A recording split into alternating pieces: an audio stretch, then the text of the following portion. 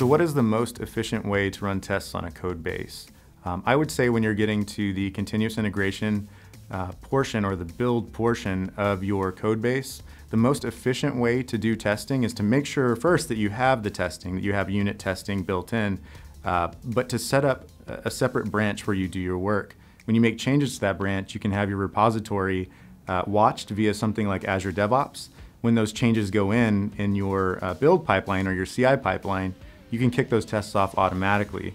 So to keep it efficient, you can trigger those tests based off of the work that you're already doing. So you don't have to go and run those tests manually.